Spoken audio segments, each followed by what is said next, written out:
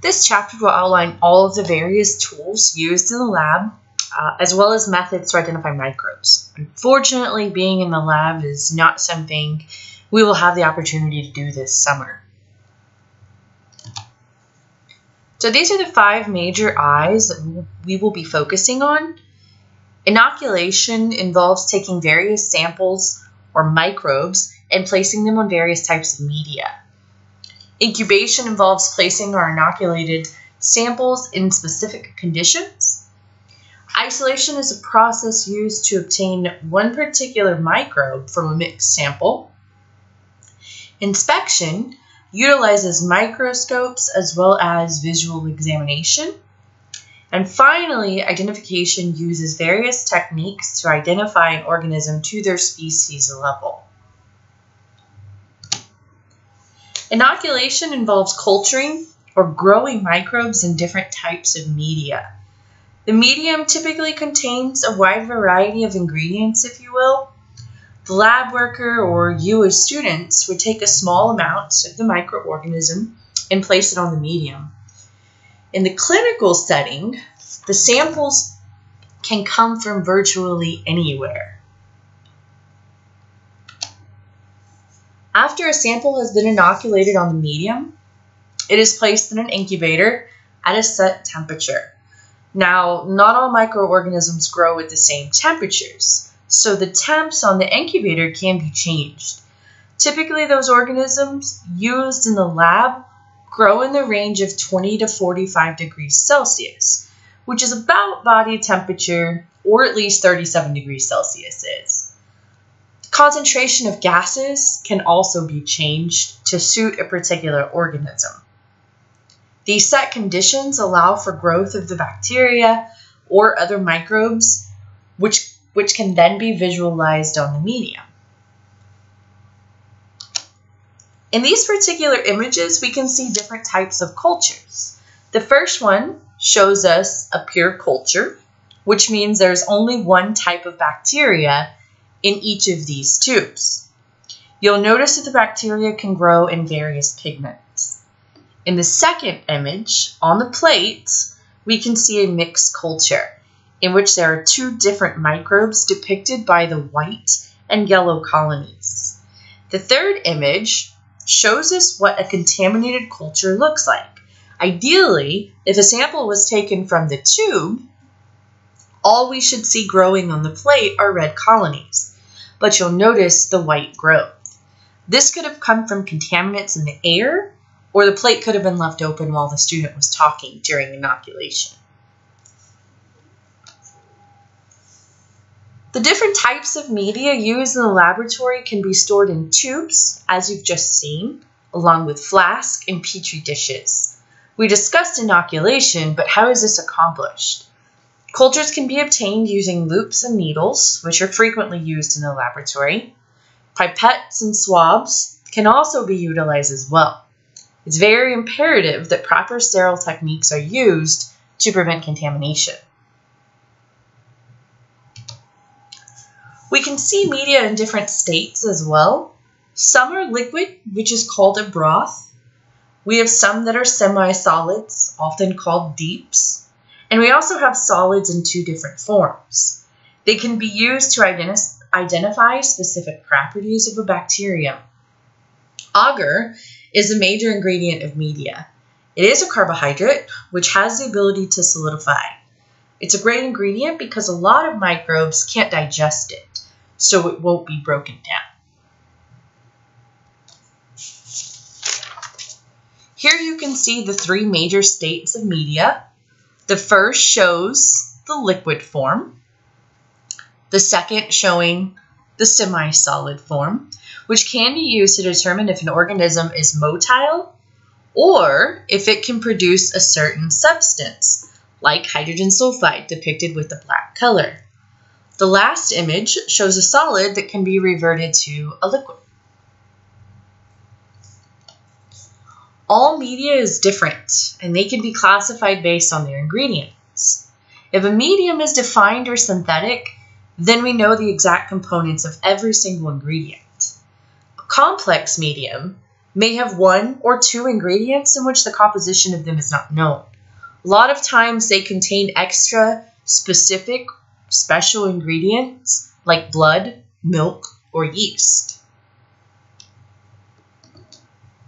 Here's an example of a defined medium.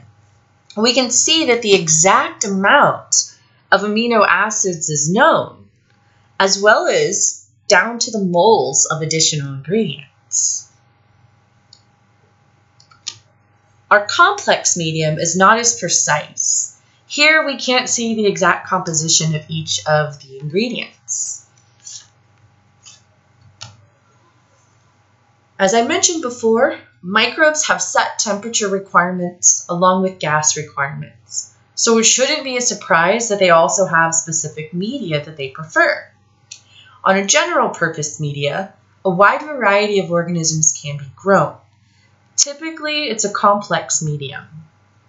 An enriched medium has specific extra ingredients like blood or growth factors to allow for the growth of fastidious microbes, which are the picky eaters of the microbes.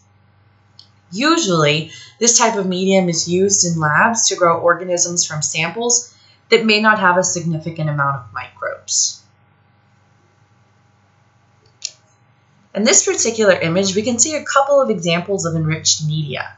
The left one is a blood agar, which can be used to grow organisms like Streptococcus.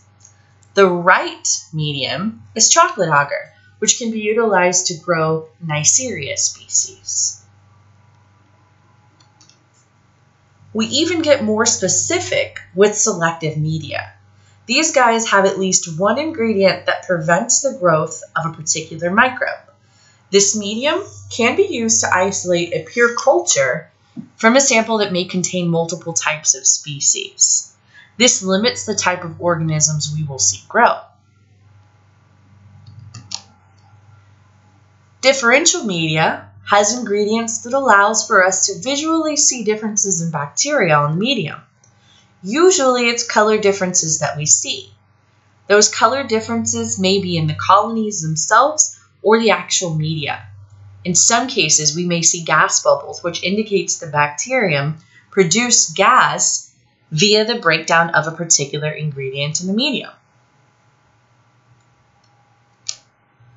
Here we can see the differences in a selective medium and a differential medium. On both sides, inoculums are taken from a mixed sample. On the left, we can see that all microbes grow on a general purpose medium, while only specific ones grow on the selective medium.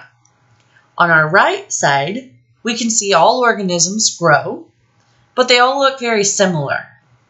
But if we look at our differential medium, we now have the ability to see differences in colors of the colonies as well as the medium. Both the selective and differential media allows for identification of organisms in a sample from perhaps a patient. Typically what we use in the laboratory is both selective and differential media. MacConkey agar is a type that is both. It has ingredients in it that prevents the growth of gram-positive organisms and allows for the growth of gram-negative ones. There are dyes in it that allow for differentiation of the gram-negative organisms based on metabolic properties. Reducing medium can be utilized to grow anaerobic bacteria, or those that do not like being in the presence of oxygen. There is also transport media that can be used in instances in which samples must be kept for extended periods of time. There is also specific media that has various sugars that an organism can break down. They also have pH indicators that change color if fermentation occurs. You can see the control, with nothing inoculated in it, is a red color. The second tube has a slight fuchsia color, indicating an alkaline environment. The last two tubes are yellow, which shows fermentation occurred and that acids are produced. Gas bubbles can also be seen in glass Durham tubes. Assay media can be used to determine how well a particular antibiotic works against a microbe. They can also be used to test items like Clorox, Lysol, and mouthwash on microbes. Enumeration media is utilized to determine the concentration of microbes in food, milk, and water to make sure that the numbers are safe for human consumption.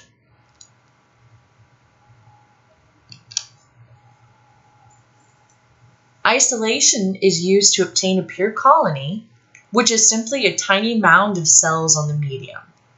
In order to obtain a pure culture, a medium as well as an inoculating loop is required.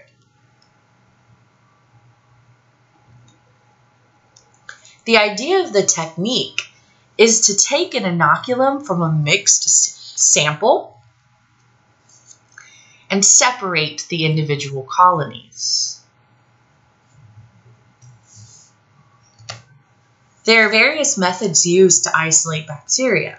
The one most frequently used in the teaching labs is the streak plate method. An inoculum is taken from a sample, and the first streak is made. The loop is then heated, and another streak is made. This is repeated until 4 streaks are made. The purpose is to decrease the concentration by the time it reaches the 4th streak.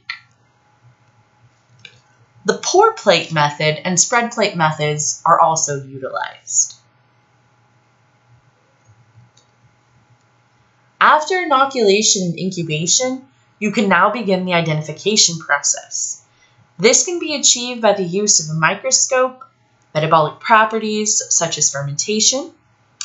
Special media can also be used to identify specific nutrient requirements, whether a microbe produces a particular enzyme, or how their energy is acquired.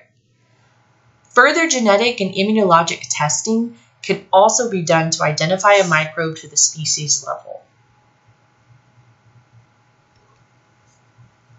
Those organisms that we can see with the naked eye are usually in the size range of centimeters and meters, while microscopic organisms like bacteria are in the range of millimeters, micrometers, and nanometers.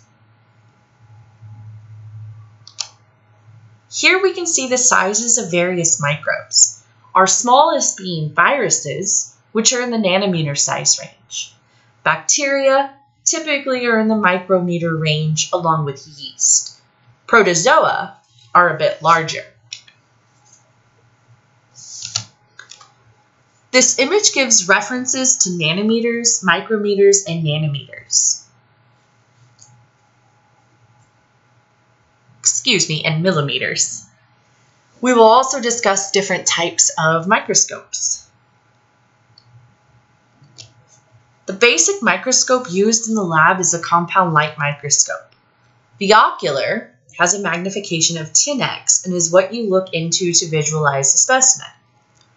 The nose piece contains the various objective lenses which further magnify the specimen.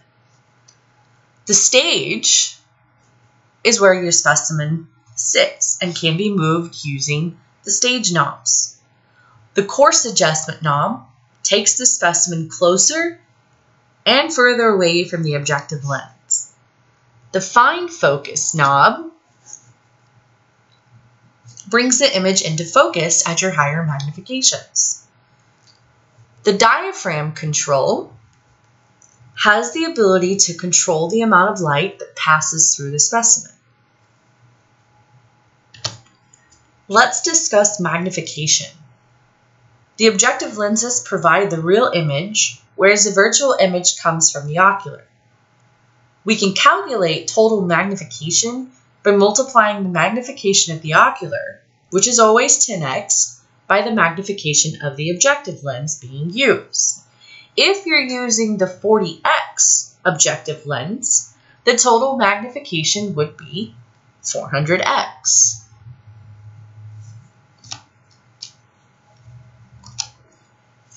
Resolution, also known as resolving power, is the ability to distinguish 2 separate entities from each other. We have a resolution of 0.2 millimeters. meaning that in order for our eyes to see two separate objects as being separate, they must not be closer than 0.2 millimeters to one another.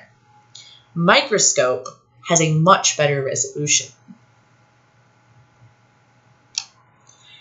In this image, we can see how increased resolution gives us the ability to see finer details.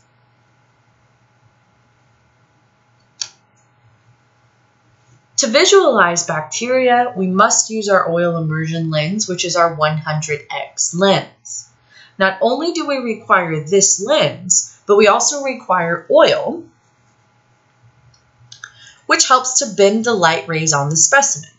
Without oil, the rays scatter and the image would be distorted.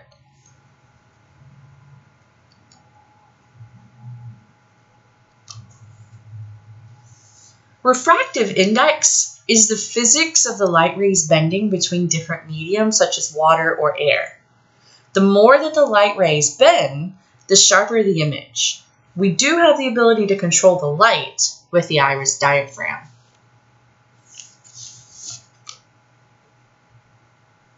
Let's discuss microscopy. We will start with bright field, which is what we utilize most frequently in the lab. With this type, the light passes through the specimen, which gives a lighter background. This type of microscopy can be used for live organisms as well as prepared slides. Dark field microscopy prevents light from passing through the objective lens and bounces off the specimen. This gives us a dark background with an illuminated specimen. This is great to visualize live cells that can't be stained or may be sensitive to an excess amount of light.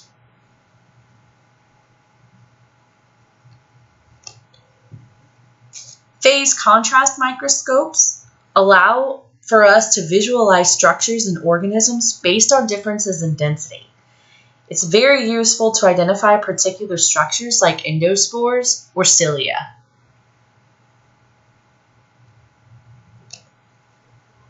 Fluorescence microscopy uses dyes that emit light after being hit with UV rays. Depending on the dyes used, it may be a red, blue, or green color that is seen. This can be used to diagnose cancer as well as to determine if treatment is effective.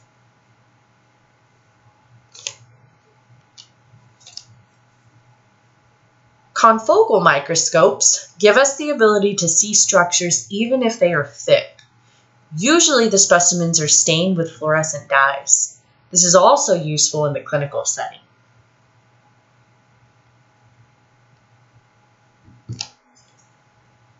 Our next two types of microscopes use electrons rather than a basic light source. The transmission electron microscope allows us to see fine details in specimens as well as viruses. These samples require very precise preparation and must be cut in very thin slices. Just to put it in perspective, a piece of tissue paper is very thin. The specimens must be cut 25 times thinner than that. This gives us a great 2D image.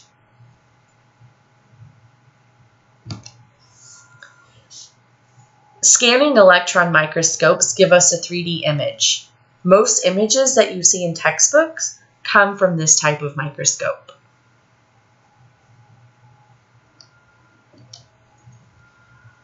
We talked about how to visualize them, but how are the slides prepared? It all depends on what we are trying to observe. Is it alive or dead? What are we trying to look at, and what types of microscopes do we have available?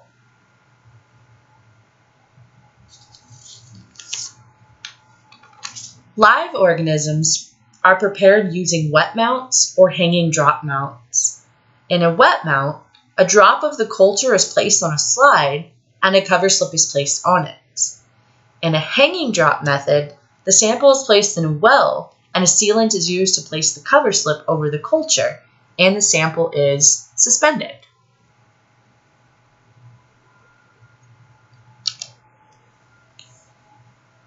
If we didn't stain our cells, we would have a very difficult time visualizing them in the microscope. In the staining procedure, different dyes are used. Basic dyes have a positive charge, while acidic dyes are negative. Bacteria have phosphate groups in the cell membrane, so are negatively charged. This charge attracts basic dyes, and it takes on the color of that dye. They do the opposite with acidic dyes. They repel those, and the background is instead stained.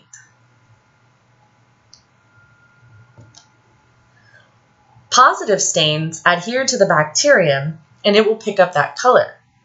A negative stain is repelled, and the organism is bright, and the background is dark. In this particular stain, you don't heat fix the specimen because the cells will be reduced.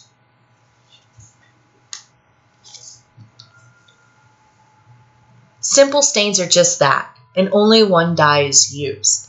This gives us the ability to see the shape of the organism, the relative size, and how it's arranged. It just gives us a generalized idea of what the bacterium looks like. A differential stain uses two different dyes. It gives us the ability to determine differences in cells or structures. Here is a simple stain of both a bacterium and a yeast. You can see the shape and general size. One of the most common differential stains is the Gram stain, which gives us the ability to distinguish differences in cells based on the cell wall. Two dyes, crystal violet and safranin, are used along with Gram's iodine and alcohol. The Gram stain shows differences in cell walls based on how they react to the reagents. This is the key tool used in the identification process. It's also important for diagnostic purposes, as well as what antibiotic needs to be prescribed.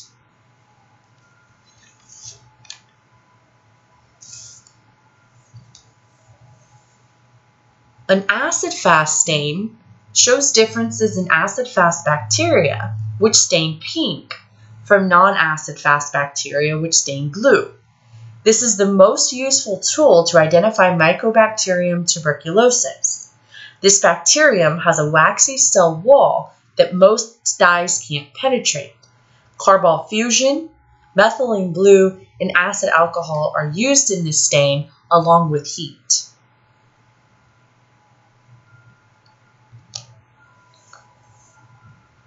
An endospore stain uses heat to force dyes into the specimen.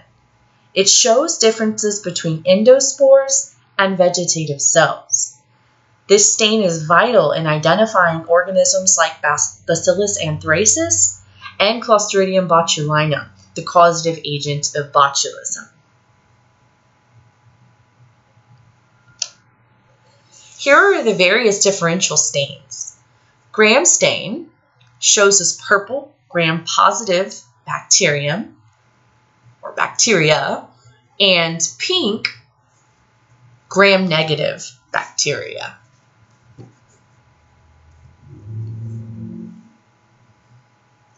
Again, these differences are due to cell wall differences. Acid-fast positive organisms are pink, and the blue cells being acid-fast negative cells. This is useful to identify Mycobacterium. The last one shows us endospores, which are green, and the vegetative cells, which are pink. This stain is important in identifying Clostridium and Bacillus. We also have special stains in addition to the differential stains. Some organisms produce a carbohydrate-rich substance called a capsule, which can be detected by a capsule stain using India ink. Flagellar staining can be used to determine if an organism has flagella, which allows for movement. On the left, we can see a dark background and a brightly illuminated capsule surrounding the bacterium. We can also see on our right many flagella.